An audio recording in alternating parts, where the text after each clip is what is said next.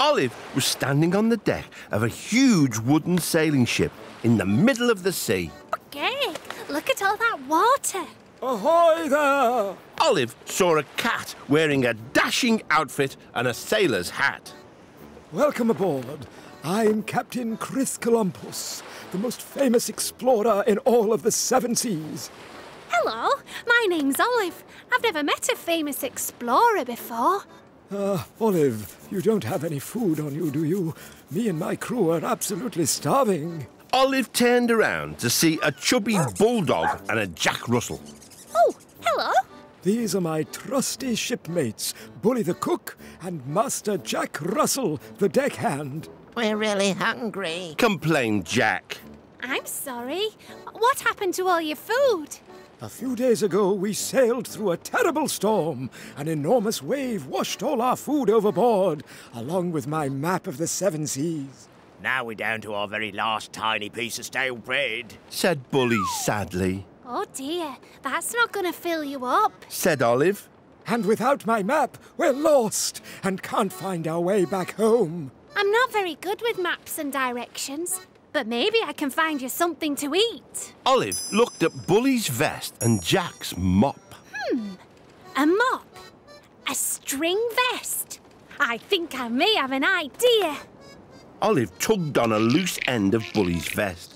It unravelled into a long piece of string, which she tied to the end of the mop. Oh, what's that for? Asked the confused Captain Chris. It's a fishing rod. We can use it to catch fish for dinner. I just need something to get the fish to bite. Olive spotted the last scrap of bread in the basket. She tied it to the end of the fishing line and threw it in the water. Oh! Cried the crew. Our last scrap of bread. You'll just have to wait. So they waited, and they waited. All their tummies rumbled because they were so hungry. After what seemed like ages, there was a tug on the line. Olive pulled a massive fish out of the sea. Hooray for Olive! Hooray! Cheered the crew. Olive caught fish after fish and all sorts of other tasty sea creatures. Then, suddenly, Olive felt one almighty tug. Oh, help! The crew all grabbed hold of the rod and together they pulled out a huge whale who immediately sneezed and from its blowhole gushed a spout of seawater with a map on top. My map! Now we're no longer lost. Let's celebrate. Woohoo! So Bully cooked the biggest fishy feast ever. They ate and ate until they could eat no more. Would you like any dessert, Olive? Jellyfish and ice cream? Oh, no, thank you. Just the thought of it makes me feel all wobbly. Everyone laughed, and as they did, Olive realised it was time to go.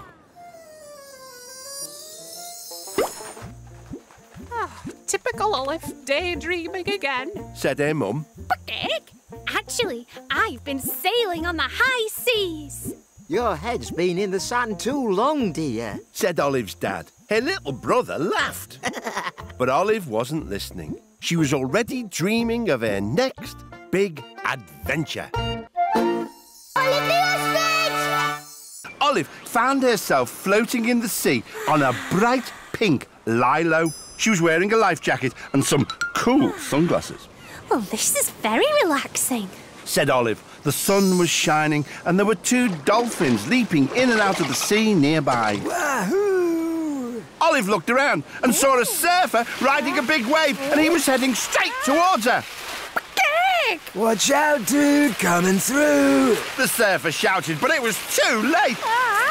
He collided with Olive and they went flying into the air.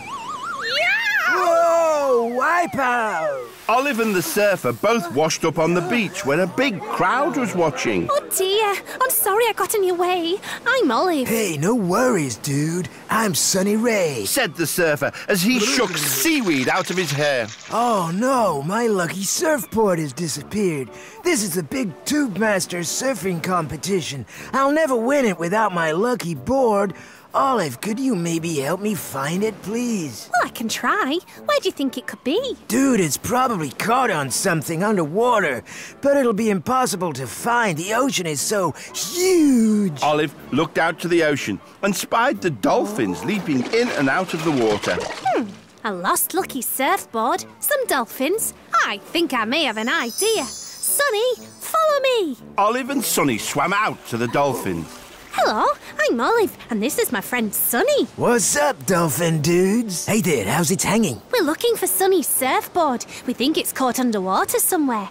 Could you maybe help us find it, please? We'd be happy to help you guys. Awesome, dude, thanks. Just hold on to our fins and take a deep breath. Olive and Sonny each held on to one of the dolphins. Let's go! The two dolphins swam down to the seabed with Olive and Sonny clinging to their fins. They spotted Sonny's surfboard, but a giant clam had his big mouth clamped around it. Hey, Mr. Giant Clam, can we have that surfboard back, please? Sonny swam over to the stubborn giant clam and tried to wrestle the board out of his big mouth, but the clam would not let go. They all swam back to the surface. It's no good. That big old clam isn't going to give me my board back. There must be something else you can surf on. I've got a great idea. Why don't you surf on our backs? Dude, I love it. Yes, that sounds good. Awesome. So Olive and Sonny hopped onto the dolphins' backs. All set? Yep. Just then, a big wave curled its way towards them. The dolphins rode the wave with Sonny and Olive balancing on their backs, just as if they were on surfboards. Extreme! The crowd went wild. Olive and Sonny did some cool surfing moves. They looked amazing. The gold medal winner is Sonny Ray. And Olive won the silver. You won the Tube Masters without your lucky board. Dude, I wouldn't have been able to do it without you or the dolphin dudes. Then something floated in on a wave. It was Sonny's surfboard. My board, most excellent. I guess that giant clam didn't need it anymore. They all laughed, and as they did, Olive realised it was time to go. Typical Olive, daydreaming again. Said her mum. Bucket, actually, I entered an awesome surfing competition. Your head's been in the sun too long, dear. Said Olive's dad. Her little brother laughed. But Olive wasn't listening. She was already dreaming of her next big adventure. Olive the Ostrich! Olive was in a small, dimly lit room. In front of her were lots of buttons and levers and colourful flashing lights. Where am I? Some lights shone out over a beautiful underwater world outside the window. Bucket, what a view! There were hundreds and hundreds of fish swimming around in front of an enormous blue canyon. Oh, I'm in a submarine deep in the ocean. I can't wait to explore. Olive pushed a big red lever marked forward and the submarine dived deep down into the canyon. Olive spotted the opening to a cave. Interesting. Said Olive as she drove her submarine right into the cave. It's even darker in here than it was before. Olive drove through a big patch of seaweed. Oh no, now I can't see where I'm going. The seaweed suddenly came to life and picked up the submarine. Ow. Then in the headlights loomed the big green face of an octopus.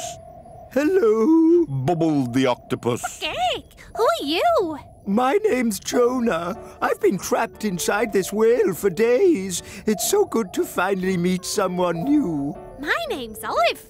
But what do you mean trapped inside the whale? I just drove into a cave. Oh no, that was a huge whale's mouth you drove into, Olive. And now he's closed it shut. There's no escape. But Gig, that doesn't sound good. We need to make the whale open his mouth again. Maybe I could turn my engines all the way up and then the bubbles will make the whale cough. Then we can escape when he opens his mouth. Olive turned the submarine's engines onto full power and the water started to bubble up. Oh, that didn't work. But then the bubbles Olive had made tickled Jonah on the tummy. Oh, those bubbles tickle. An octopus with 8 legs. Tickling I think I may have an idea. Jonah, if you use all your legs, you can tickle the inside of the whale's stomach and make him laugh. Then we can escape through his mouth. Oh, I think that might just work. He stretched out his 8 long arms and began to tickle the whale's tummy. Tickle harder! Tickle harder! Cried Olive. Jonah tickled as fast as he could. A wall of bubbles started rushing down the tunnel towards Olive and Jonah. Watch out! Pecking! What's happening? I think we might be going out of the top. The top? Olive and Jonah were fired out of the whale's blowhole, up high in the sky. Then they started to fall back towards the water. Wow! Jonah clung to Olive's submarine with his 8 tentacles as they fell. His body inflated like a parachute, drifting them both gently down to the surface of the water. Well, that was a lovely, gentle landing. Oh, thanks so much, Olive. I'm free at last. That's okay. I think we've all had a whale of a time. They both laughed, and as they did, Olive realised it was time to go. Typical Olive, daydreaming again. Said her mum. Okay, actually, I've been helping an octopus escape a whale. Your head's been in the sand too long, dear. Said Olive's dad. Her little brother laughed. But Olive wasn't listening. She was already dreaming of her next big adventure. Olive the Ostrich! It was a place covered in soft yellow sand, and it was next to a glistening blue sea. It's a lovely sandy beach. Olive looked down and saw she was wearing flippers. She tried to walk but fell flat on her beak. Don't worry, little ostrich. Boomed a loud voice. I'll save you. A strong-looking horse helped Olive up. He had the shiniest mane of hair and the brightest smile she had ever seen. He wore a red jacket and spoke into a megaphone. Hi, I'm David Hoppyhoof, beach lifeguard. Hey, your loud voice is making me ears ring. You'll get used to it. I'm always here, so if anybody gets into any trouble on this beach, I will rescue them. Well, you're a real hero. Just doing my job. Boomed David as he proudly combed his shiny hair. Just then, Olive heard a cry coming from the sea. 2 tigers were in trouble. Their claws had punctured their rubber dinghy. Help! We're sinking. David, those tigers need your help. But David had disappeared. Olive couldn't see him anywhere. Then she noticed a very funny-looking sandcastle. Olive shook her head. Why are you pretending to be a sandcastle, David? Those tigers need you to rescue them. I can't. But that's your job. You're the beach lifeguard. I was only pretending. I've always wanted to be a lifeguard, so I borrowed this outfit. The truth is, I never rescued anyone. David started to cry. You see, I hate the water. It makes my hair go all frizzy. Help! We're still sinking. Olive spotted David's huge comb and a surfboard lying nearby. Oh, come on. A surfboard? I think I may have an idea. David and Olive grabbed the surfboard and using David's comb as a paddle, they paddled out and rescued the tigers. Hooray! You're our heroes. They paddled back to the beach. David didn't get a drop of water on his shiny hair until... There you go, my tiger friends. Back safely on dry land. As David lifted the tigers onto the beach, he started to wobble. Oh. And then he toppled backwards into the sea. Oh, your hair looks different. Exclaimed Olive. I love it. It's so big and it's so bouncy. It's really beach chic. Excuse me. Came a stern voice. It belonged to an even bigger horse, who really did look like a lifeguard. My name is Big Jim, and I am the lifeguard of this beach. What are you doing with my megaphone? I'm sorry. I only borrowed it so I could pretend to be a lifeguard like you. Big Jim smiled. I think you should keep it. After seeing you bravely rescue those tigers, I think you would make a great assistant lifeguard. Why, thank you. beamed David. He was thrilled. He couldn't believe his dream had finally come true, And now you've got the perfect beach haircut as well. said Olive. They all laughed, and as they did, Olive realised it was time to go. Typical Olive, daydreaming again. Said her mum. Heck, actually, I've been helping Hoppy-Oof the lifeguard. Your head's been in the sun too long, dear. Said Olive's dad. Her little brother laughed. But Olive wasn't listening. She was already dreaming of her next big adventure. Olive the Ostrich! Olive found herself on a small boat in the middle of a large lake. All around her were purple hills covered with heather. Behind the wheel of the boat stood a man. He was peering into the water. Hello there, I'm Olive. Are you looking for something? Hey, Olive. Chuck McNichol. Yes, I sure am looking for something. Nessie. What's Nessie? The Loch Ness Monster. I've been sailing up and down Loch Ness all week, but it sure is hard to find Nessie. Olive suddenly heard a low, rumbling, groaning sound. Heck, what's that noise? Oh, I need something to try and attract Nessie, you see, so I'm playing her whale sounds through these waterproof speakers. Oh, so what have you seen so far? 2 fish, a turtle, and a medium-sized crab. Oh, well, I could help you look for Nessie if you'd like. Oh, thanks, but I've had enough searching for now, so I'm going back to my hotel to take a nap. Oh, is that more whale songs? No, that's Bobby McDonald. He owns the bagpipe shop. Hello there. Any luck finding Nessie? Afraid not, Bobby. Your dog seems to like those bagpipes. Aye, he loves them. In fact, all my pets love the sound of the pipes. Olive liked the sound of the pipes too. A Loch Ness monster that won't show its face. A musical instrument that animals love. I think I may have an idea. Chuck, no time to waste. We need to go back out onto the log, please. Oh, all right, Olive. And Bobby, can you come with us? And bring your bagpipes, please. Of course. OK, Bobby, play your pipes into this microphone. Then the sound will play out through the underwater speakers. The sound of Bobby's bagpipes echoed out across Loch Ness and down into the water. Bobby played and played and played, but still there was no sign of Nessie. Oh, I can't play any longer. I need to lie down. We can't give up now. I'm going to have a try. Olive took the pipes from Bobby and began to play. It didn't sound very good.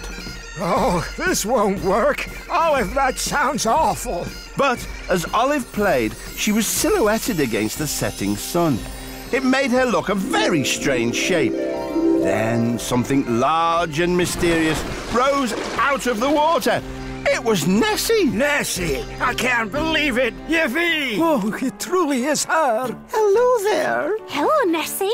Glad you dropped by. I need my eyes testing. I saw your shape there and I thought it was another Nessie. Oh, I hope you're not too disappointed. Oh, no. I've always loved the sound of the pipes. Hey, Nessie, do you mind if I take a few snaps? Well, normally I don't do pictures, but go right then. Just this once. Say cheese. Cheese!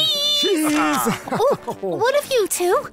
So they took lots of photos of Nessie, Olive and Chuck. Finally, it was time for Nessie to leave. Bye, everyone. Bye. Bye now. Hey, how about one last tune on the pipes, Olive? I don't think so, Chuck. I think it's high time I pipe down. Oh, yeah. They all laughed, and as they did, Olive realised it was time to go. Typical Olive, daydreaming again. Said her mum. Heck, actually, I helped find the Loch Ness Monster. Your head's been in the sun too long, dear. Said Olive's dad. Her little brother laughed. But Olive wasn't listening. She was already dreaming of her next big adventure. Olive the Ostrich! Olive was wearing a large diving helmet, and she was sitting on a strange creature that looked a bit like a horse. Heck, good thing I've got this breathing helmet. What's going on? asked Olive. You're about to take part in a seahorse race. Said a little jellyfish who was also sitting on a seahorse. There was another bigger jellyfish on a seahorse too. A seahorse race? How exciting! I'm Olive, by the way. I'm Jessie. I'm a little nervous as this is my first ever race. Don't worry, Jessie. Maybe we can help each other. Okay. Thanks, Olive. Oh, that means the race has started. Come on, Olive. The bigger jellyfish galloped off and Jessie and Olive rode after him. Hold on to your seahorses! Olive and Jessie galloped towards the first obstacle, a narrow gap between two huge rocks. The big jellyfish rode straight through, but when Jessie reached the gap, she stopped. Oh, it's too narrow. I can't get through. Of course you can. Follow me. Olive skillfully rode her seahorse through the gap, and Jessie followed. Yeah. Next, they reached a coral maze. Oh, this looks really twisty. We can do it. Stay close to me, Jessie. Olive twisted and turned through the coral maze, and Jessie rode through behind. Then Olive and Jessie reached the most difficult part of the race, an old, dark shipwreck. We need to ride through, but I've heard there's a scary sea monster inside. It's probably just a story, Jessie. We'll be fine if we ride through together. I suppose so. Olive rode into the shipwreck and Jessie followed. It was rather dark inside, and even Olive was a little scared. What was that strange noise? I'm sure it was nothing to worry about. But suddenly, a creature with a long, sharp nose appeared out of the darkness. Oh, the sea monster! They raced out of the shipwreck as fast as they could, but Jessie did not look where she was going and rode straight into a forest of seaweed. Oh, I've got tangled up, Olive.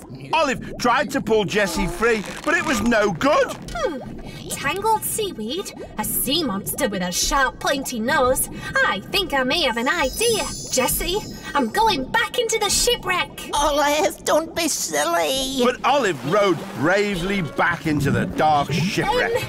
Excuse me, Mr. Sea Monster. Please, could you help me? I'm not a sea monster. I'm just a swordfish. I can't help having this scary pointy nose. My name's Swordy, by the way. Oh, I'm Olive. My friend has got tangled up in some seaweed. I was hoping you could free her with your sharp sword nose. Of course. Swordy, to the rescue.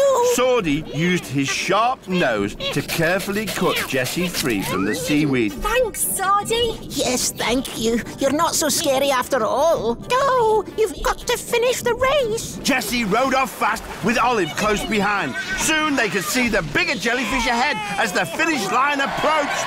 I did it, Olive. I won. You certainly did, Jessie. The crowd love you.